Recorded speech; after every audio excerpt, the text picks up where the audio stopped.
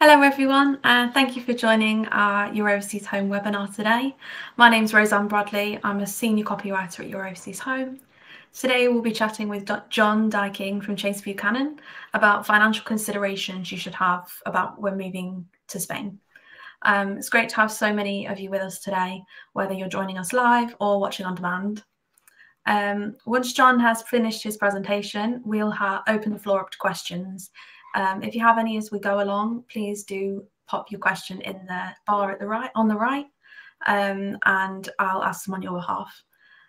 So John, it'd be great if you could start by giving us a quick introduction to who you are and what Chase Buchanan do before we get into your presentation. Yeah, good afternoon, everyone. So I work as a private wealth manager for Chase Buchanan. I'm based in Marbella.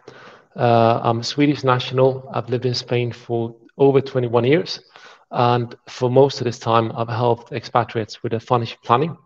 So basically, I have a number of clients that I look after the family finances, making sure that their arrangements are structured in the right way in Spain for tax efficiency, for capital growth, to receive an attractive retirement income, etc. So I help people with their investments and pensions down here in Spain, and quite often we help people in the transition period before they move to Spain, so they can look at things before they become Spanish tax residents, because sometimes it can be a bit too late once you've already become a resident here. Fab. And can you tell us about the tax year in Spain? Yeah, absolutely. Spanish tax rules and the tax year is very different from the UK. In the UK, the tax year goes from 6th of April to the 5th of April, whilst in Spain, it's the same as a calendar year, going from the 1st of Jan to the 31st of December. I think what's important to highlight regarding the Spanish system is that there are different regions in Spain that are autonomous. So the tax laws are different in these regions. So I live in the south of Spain, and Andalusia is the largest region. The rules here are, for example, different from the ones in Madrid and Alicante. So many people ask themselves, when do I become a tax resident in Spain? So the generic rule is that you become a tax resident in Spain if you spend at least 183 days in Spain in any calendar year. That's the main rule that applies in most cases, but when there are any cases where it's not clear cut, then you look at where's the center of your economic interest. And if your spouse is resident in Spain, then the Spanish authorities will by default assess you as being a Spanish resident as well. Fab, thanks. And what are your fiscal obligations if you're a Spanish tax resident? Right, so once you become a Spanish tax resident, you'll be liable to pay Spanish tax on income from all your sources worldwide. So it means that whether you have buy-to-let properties in the UK or other countries, or investments in other countries, but you receive an income as a Spanish resident, then all those incomes will be assessed for Spanish tax. So you'll be liable for income tax on your worldwide earnings, capital gains tax if you have investments and have gains on selling investments or selling buy-to-let properties, for example.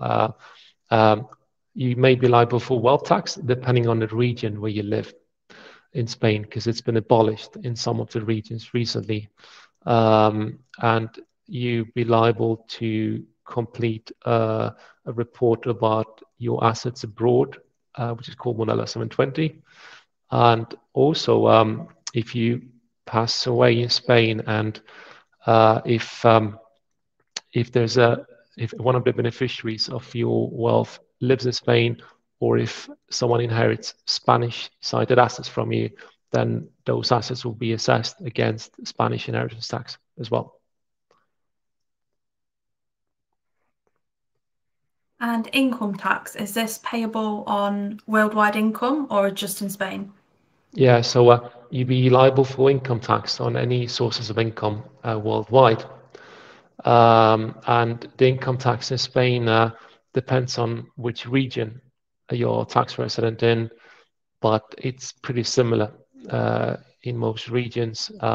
So we'll look at the scale on the next slide. But yeah, what's important to highlight here, I think, is that you are liable to make this declaration by the 30th of June in the following tax year. So, for example, for any income that I earn in 2023, I need to make sure that my accountant sends in my tax return for my income between April and end of June next year.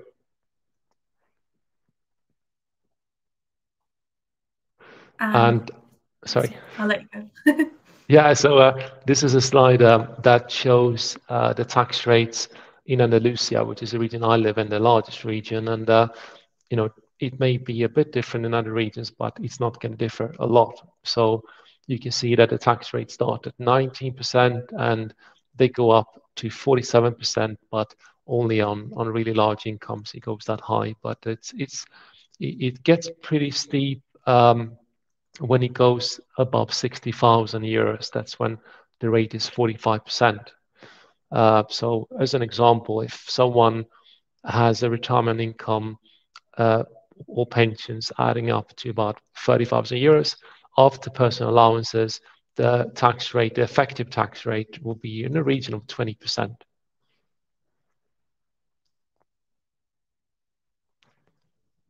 And then in for capital gains, is that the same kind of rates?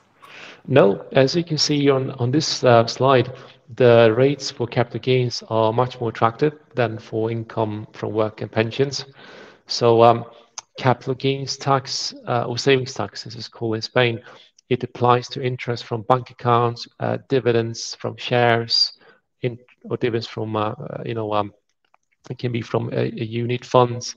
Or if you sell a property, especially if it's a second home buy to let, then you're liable for this tax.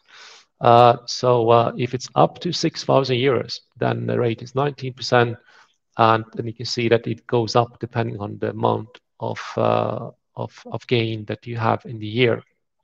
And these rates are personal. So if you have, for example, investments held jointly as a couple, then it's up to 12,000 euros you can have in gain and be taxed at 19%. And is that this income rate tax, is this the same for wealth tax? No, so wealth tax is a separate tax to the previous taxes we discussed. So wealth tax is quite unique to Spain. There are not many countries in the world that have wealth tax. So it's a tax on your wealth, and it's taxed on your net assets after deducting liabilities. So this wealth tax, it doesn't apply in all regions. It used to apply in most regions except Madrid, but last year it was abolished, practically abolished by Andalusia, and then Murcia followed suit, which is also here in the south.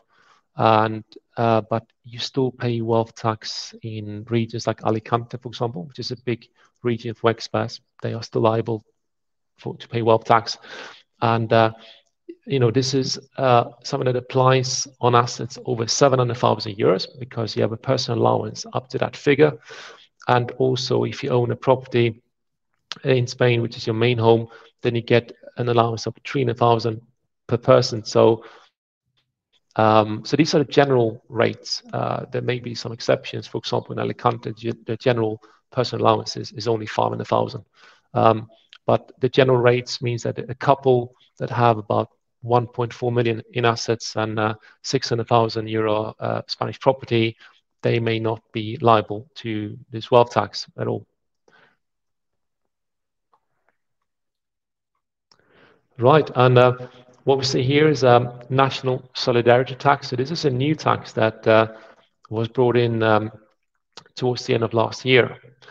and it's another wealth tax, but it applies on higher thresholds. So it applies on assets, net wealth over 3 million, and the exemptions, the personal allowances are the same as the normal wealth tax. So it's normally 700,000 general and 300,000 on the property, and this is all per person. So it means that a couple with 8 million euros in assets may not be liable for this tax at all. And this tax applies in some of the regions that abolished wealth tax last year. So this still applies in Andalusia, for example, and Madrid and Murcia. And also, sorry, I forgot to mention one thing. If you don't mind going back a slide, Roseanne, that any liability for wealth tax at a lower thresholds, you get credit for when you calculate this tax. So you're not going to pay two types of wealth taxes. This is just one that starts applying at a higher level. Right, and another thing worth mentioning is Modelo 720, which is I mentioned at the beginning.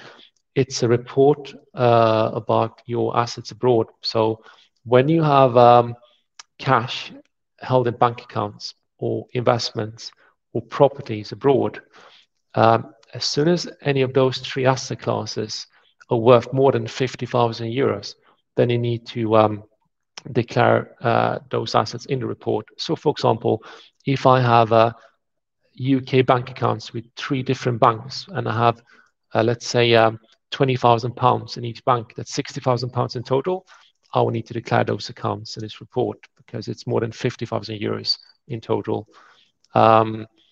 And this is reported on an individual basis for the full value of the asset. So, for example, if I have a UK property worth, let's say, 200,000 jointly with my wife, then each one of us needs to declare the 200,000 on this report.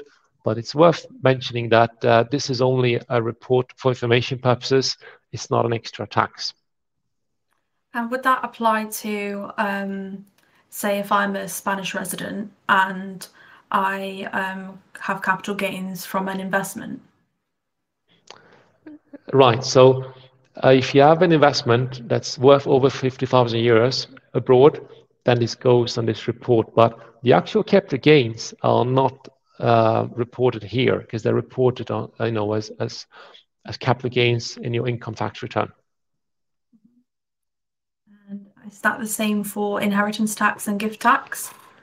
Yeah. So inheritance tax is something that will be assessed here in Spain if you pass away and any of your assets go to another Spanish resident, or if you pass on your Spanish assets to anyone in the world. So, for example, if I own a Spanish property and I have children in the UK, then when I die and if assets go to my children, then any Spanish assets will be assessed on Spanish inheritance tax. But if I have a bank account in France and they live in the UK, my children, then there will be no assessment for Spanish inheritance tax. So I think it's important to point out that this tax works very different from the UK because in the UK, you have something called an estate, and the state has a nil rate band of £325,000 per person, which is the tax exemption. And then normally anything above any nil rate bands available, you can also have a residential nil rate band for property. But once you deducted the nil rate bands, you taxed at 40% on the state. Whilst in Spain, this tax is worked out on the individual that receives the inheritance. So for example, here in Andalusia, there are rules which say that if you pass on assets to your spouse or to a child or a grandchild, then each one of those beneficiaries have a €1 million allowance. So it's only if you receive more than 1 million that it's going to be assessed on tax. And there are further, tax benefits for inheritances above 1 million. But the general rule is that in most regions, there would be some kind of tax payable even between spouses and down to children, but most regions have some kind of tax allowances or credits. So the way the Spanish system works is that the closer the relationship, like down the bloodline or to your spouse, you normally have more benefits. And the more distant relatives you pass on your wealth to, or if you pass it on to a friend, which can apply, for example, for people that have no children, or people that have stepchildren and want access to the stepchildren, they got to be really careful because those beneficiaries can attract a lot of, they can attract inheritance tax at high rates. So it's important to plan things ahead if that's your situation. Yeah, definitely. Where you said it's a sliding scale, does that mean depending on the amount, it will have a different rate of tax? Yeah, that's right. The higher amount you inherit, the higher tax you pay. So, but it also depends on the relationship that you have with the person that receives the assets. So, as I mentioned earlier, if it's a close relationship, the tax will be less. If it's a distant relationship, the tax will be more because the rates you see here, they're multiplied by a factor depending on the relationship. So, if you don't mind moving slides. You can see that beneficiaries in group 1 and 2, which are spouses, children, and grandchildren, they multiply the rates by 1, whilst groups 3 and 4, which are more distant, so it can be nieces, nephews, siblings, for example, they multiply by 1.5 or 1.9. So the rates can go up quite high in some Spanish regions. They can go above 80% if you pass on all your assets to a friend. So that's why it's again very important to plan things ahead. There are ways to switch assets around and set up structures to reduce this tax on death. Would say you're in a couple but you're unmarried, would that does that get a bit complicated? Are you Yeah, automatically in group? Yeah. yeah, and if I get clients that they're not married, I say get married straight away because that really helps. If you're married, then you get lots of benefits and allowances, both on the income tax side of things and as well as getting protection when you inherit because you normally get much better allowances. If you're a couple living together, not registered anywhere, just living together, then that such a couple will be treated as very distant. That they don't benefit from any tax credit at all on inheritance. So in Spain, you can either marry if you want to get this protection, or you can register as a civil partnership in Spain, but it's got to be the Spanish type of civil partnership, which is called pareja de hecho in Spanish. So if a client has already registered a civil partnership in the UK, for example, I would normally recommend that they make sure that they also qualify as pareja de hecho to avoid any problems in the future. That's good to know. And in terms of wills, Yeah, so I think it's important to understand when you set up a will in Spain. So perhaps once you come down here, once you bought a property, you want to make sure that the property is covered on the Spanish will or any other assets you have in Spain. I normally recommend that you set up wills in every country where you have assets.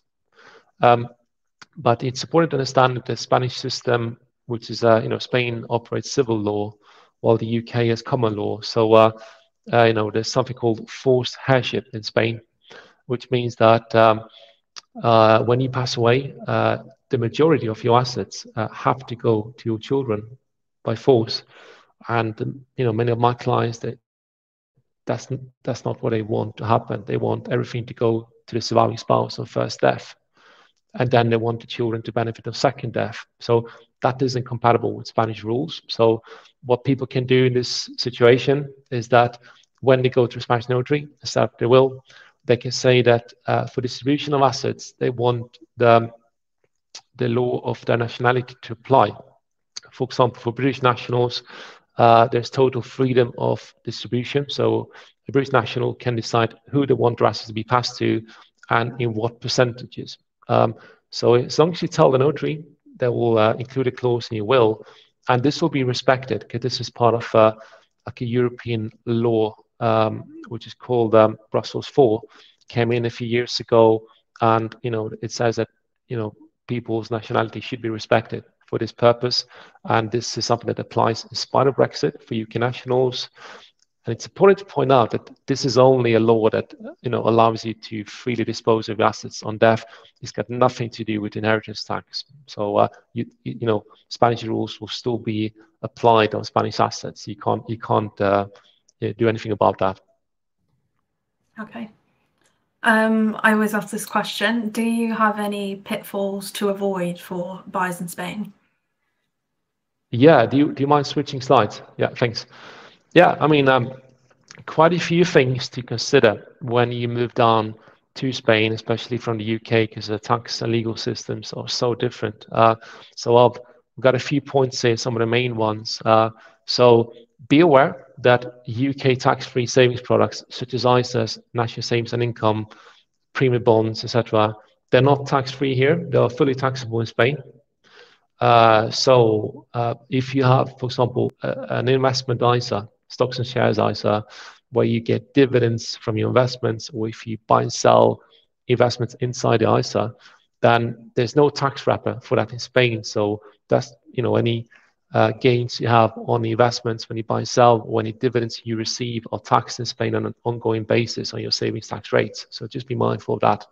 And also, Spain can impose very hefty tax rates on offshore bonds. So be mindful of that as well. If you have any bonds that you've set up which are offshore, then you should review them before you move down to Spain. And also, if you sell a UK property, you may be liable for tax in Spain on the property sale. This gets a bit complex because this scenario will, it will depend on your exact circumstances whether you pay a tax or not. But as a general rule, I do recommend that if you are moving down to Spain, you should sell your UK main residence in the tax year prior to the year that you become a tax resident in Spain. So, for example, if I have a UK property, I'm a UK resident now. I put it on the market right now, and let's say I sell the property in July, and I come down to Spain by the end of July, and I haven't spent much time in Spain. I can stay in Spain for the rest of the year, and as long as I don't spend more than 183 days in Spain this year, I'm not going to be considered a Spanish tax resident. So my first day of tax residence in Spain will be from the 1st of January 2024, and Spanish authorities will only assess capital gains tax on any transactions from the 1st of January 2024. So the UK property that was sold in July 2023 will not be assessed for Spanish tax. And there are scenarios when people didn't manage to sell the UK property and they sell it in Spain as Spanish residents. And there may be some exemptions and allowances, especially for people over 65. So it's something that we could discuss on a case-by-case basis. But as a general rule of thumb, it's much better to sell before you move to Spain, before you become a Spanish tax resident. Other pitfalls to avoid. Oh, sorry, do you mind just... Yeah, thanks. Sorry. If you have no problem, no, sorry. If you have a pension in the UK, most people are aware that, if you're about to retire, you can take a pension commencement lump sum at some point. And if you haven't taken it yet, it's usually a very good idea to draw it down fully because it's tax-free. So you can take 25% of your pension tax-free in the UK. Because when you become a Spanish tax resident, and if you draw a lump sum from your pension at that point, you will be taxed on that as an income from pensions, which we looked at. The marginal rates can go from 19 to 47% generally. So, if you take a lump sum, you go up to higher rates. It can be a very high tax that you could totally avoid by drawing the pension commencement lump sum whilst you're still a UK resident. And another final point I'd like to point out, in the U sorry, please go back if you don't mind. Thanks, Roseanne. Um, so Spain doesn't recognize trust. So trust is something that is an Anglo-Saxon structure that is not very understood in Spain because Spain operates, as I mentioned earlier, civil law. So I do have clients that come down with existing trust structures in place, or they've been advised by other advisors to set up trusts. They just don't work down here in Spain because Spanish authorities, because they don't recognize them, if you are the settler of the trust, like if you are the person who set up the trust, you're the one who gifted the assets into the trust, then Spanish authorities say that those are still your assets. So if I give, if I settle 100,000 euros into a trust, Spanish tax authorities say, no, that's still your money, John. And I then need to declare that money is my asset abroad, and any income generated from the asset, I need to also report to authorities and investment income. So that's why it's normally not a good idea to have trust here. It just costs a lot of money to keep up the structures and doesn't really give any tax benefit in Spain.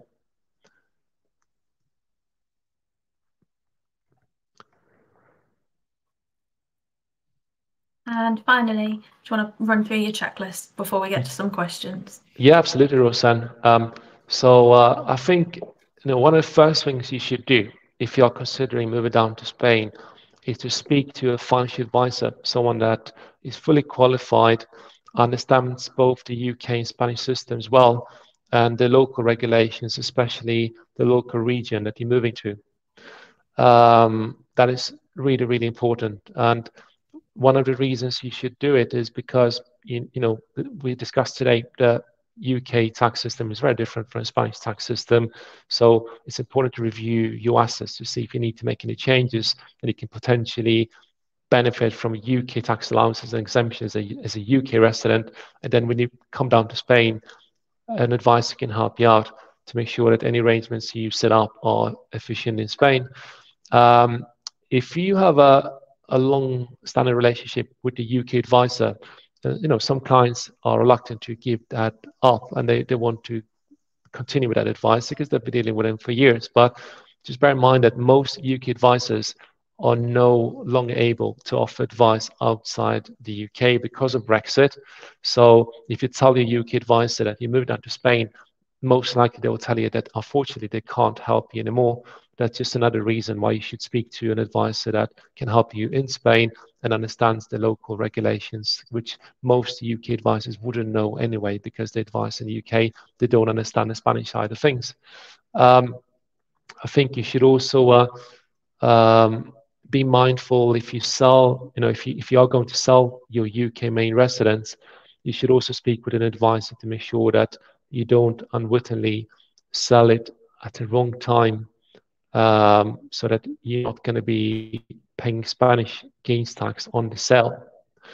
So there are a number of scenarios when you can be liable for tax in Spain, even if you sold in the UK and then moved down afterwards, but you moved down at the wrong time. So it's very important that you speak to an advisor so you don't get a surprise tax bill when you come down here.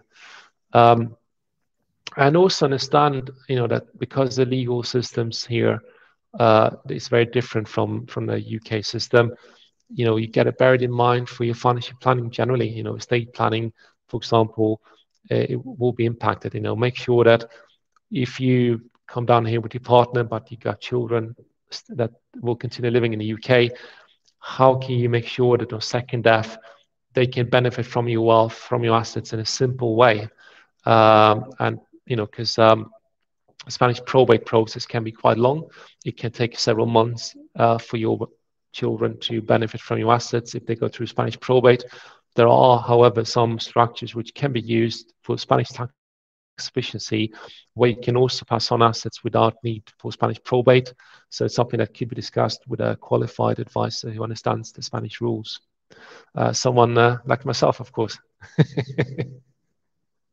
So anyone that wants to, I've covered off very generic rules today, but every person is different. Everyone's got different financial circumstances, different types of investments, pensions. So I'm happy to offer a free complimentary review which can take about 1 hour, where I can talk about your particular requirements, and I can then see how what steps you need to take as an individual before you move down to Spain.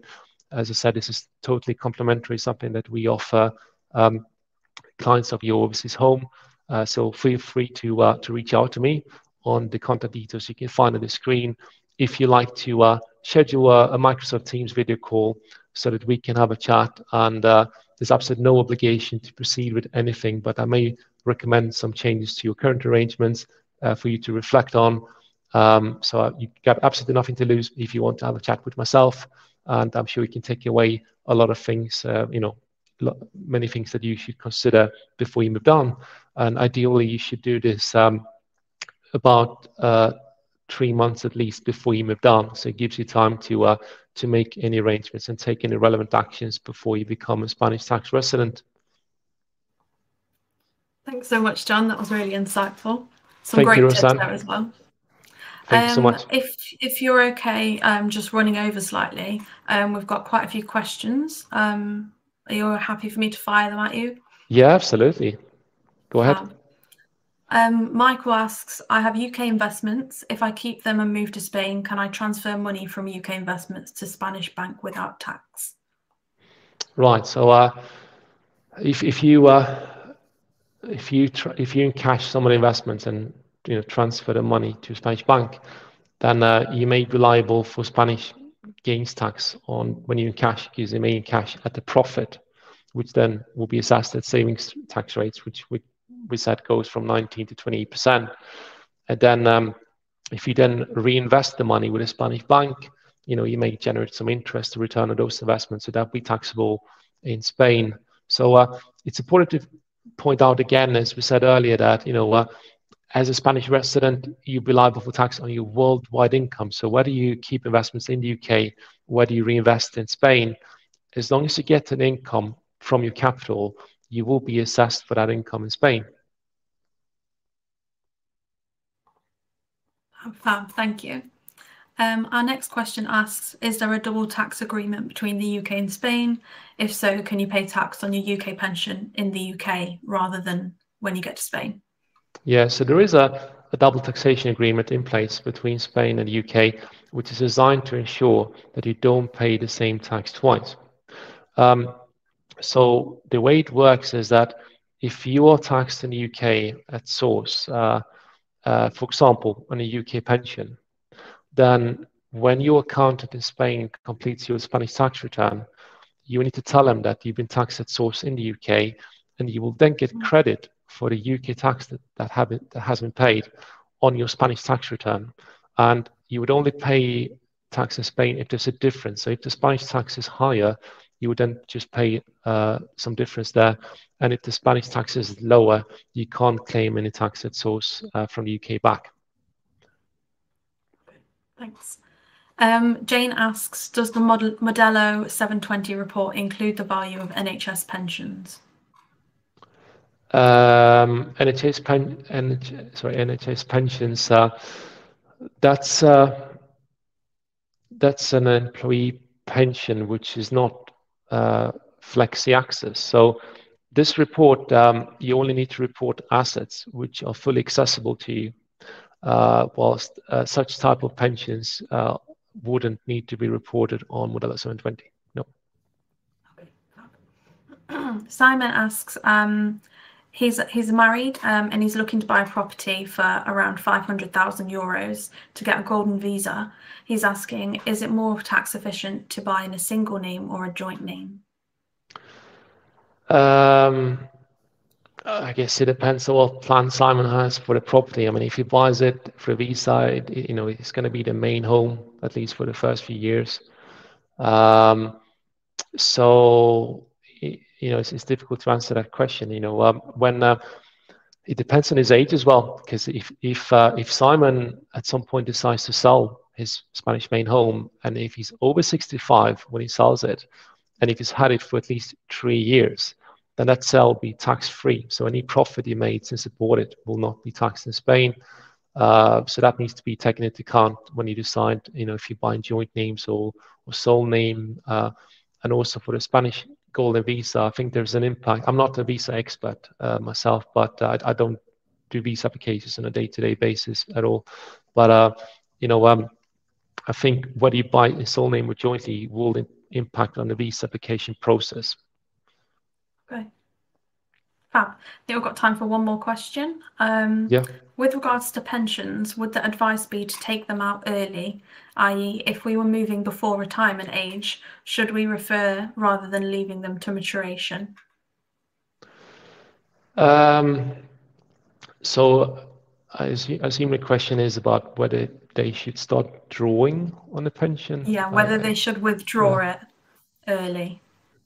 Right. So whether they should start taking an income, not withdraw the whole amount. Because if you have a flexi access pension like a SIP in the UK, and if you draw down a lump sum in Spain, that's not very efficient because you go up to the higher rates.